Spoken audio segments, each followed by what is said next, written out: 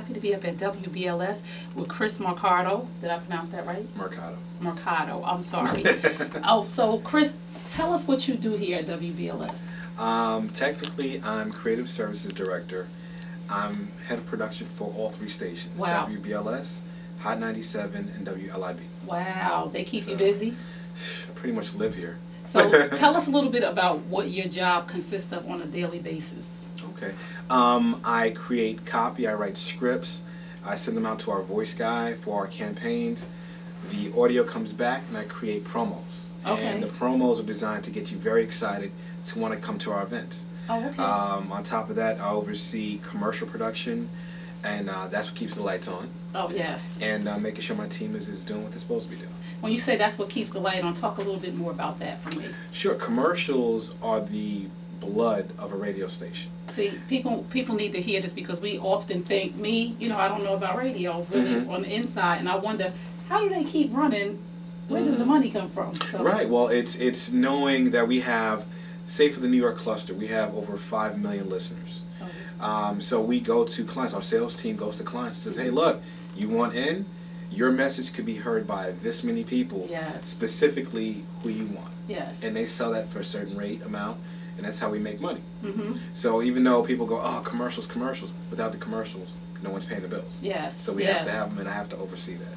So on radio, broadcast radio, as opposed to internet radio, what is the difference when it comes to advertising and things of that sort? Because do you put the two together? Do you work with internet radio too, or is that something outside of your realm? That's outside of us, but we do have a digital component to the radio station that has its own stream of money and rates and everything else, because our brands are so strong that we do go international.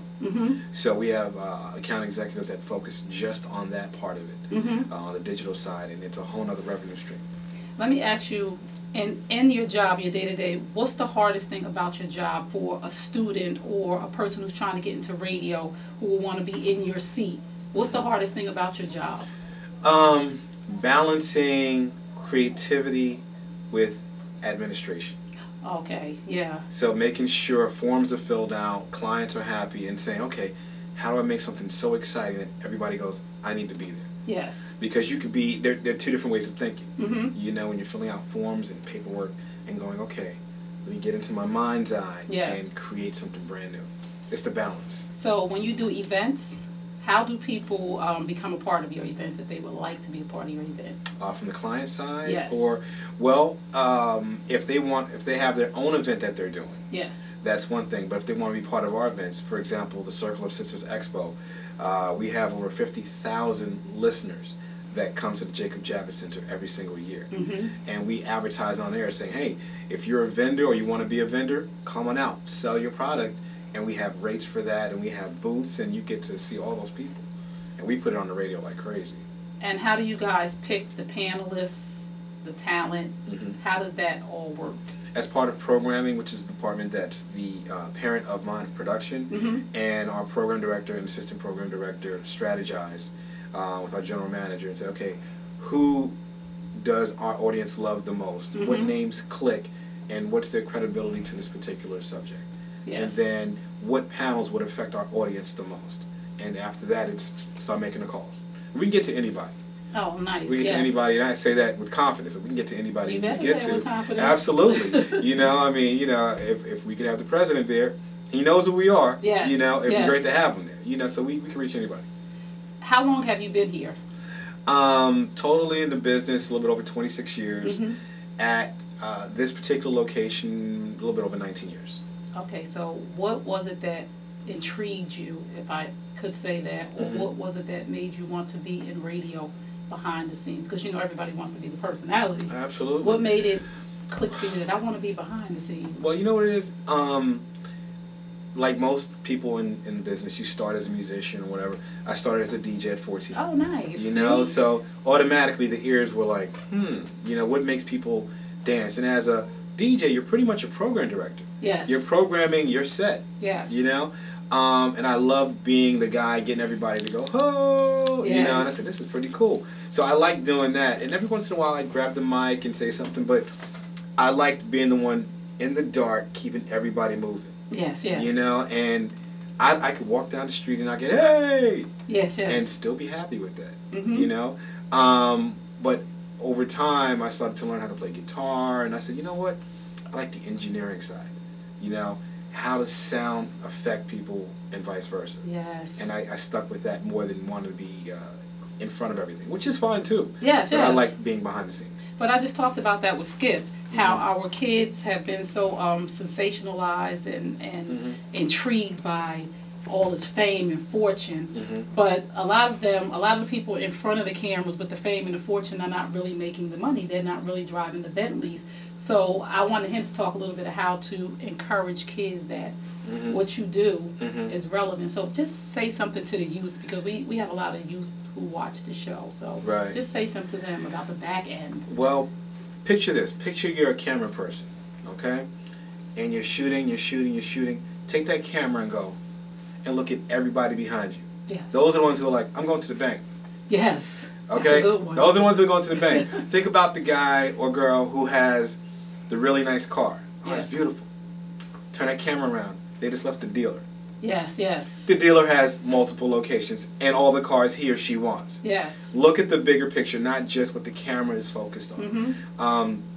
There are people who you'll never know their names who are multimillionaires, who write songs, who own companies, and they have those artists working for them. Yes. You know, I'll just say one thing too, and this is sports related and the same analogy. That's okay, yes. Let's take a team like the Yankees, favorite baseball team. Say their payroll is $300 million for all their players. If I can afford to pay them $300 million, what do you think I'm making? Yes. Y'all better peep that. I'm just saying. Yes. If I can afford to pay them, say, oh, whoa, A-Rod's making all this money, I'm not going to pay him what I'm making. So I'm making 3, 4, 5 times what he's making. Yes. So look at the bigger picture and not just the person on the screen. And the person behind the scenes like yourself. I just say this because I just think that I used to work. They got me to be in front of the camera because I was in management. I started at Flavor Unit many years ago. And they got me in front of the camera. But a person who's been here for 26 years, behind the scenes, doing the business part of it, don't you have access to the stars and the celebrities? It's part of the job. It's pretty cool. And I've seen a lot of them, from interns to superstars, van drivers to international celebrities, carrying crates to multimillionaires. And it's pretty cool. Because most have stayed the same because they paid their dues. Yes. They didn't just come in, yeah, I'm good. You're out. A lot of them are just gone. Yes. They blew up for a second and blew out. See, behind the scenes, people, is where you get to shine. And that's maybe you'll be in front of the camera. They got me to do it. So a couple of more questions, maybe one last question. Sure. Let's talk about giving back to the community. How important is that for you? Have to. We have tons of campaigns at the station where we make sure we give back through coat drives, we actually did the food bank before, where the entire station is off, and we go to the food bank and we make sure we pack food for those who are less fortunate. You have to give back because it's a blessing to be where you're at. Yes. You cannot turn a blind eye. You have to. Plus, I'm in a fraternity. We do tons of stuff for the community, for kids, clothing drives, all kinds of things. Yes. You have to. Because the Movement Magazine is really about giving back. We always ask that question at the end, because we want people to understand how important it is when you have a platform this big. Absolutely. What are you going to use it for? Absolutely. So we just thank you for your time and your talent, and we can't wait to do this again. Absolutely. Maybe in another 26 years, I expect that you'll be here. You come on by the mansion. I mean, did y'all see that? Y'all saw him invite me to the mansion now. Or yours. Or mine, exactly. yes. Oh, we didn't say whose mansion. Exactly. So thank you so much. We appreciate you. Thank you guys for tuning into the Movement Magazine. I'm Trey Kearney, and we'll see you guys on the other side. Peace and blessings. Cut.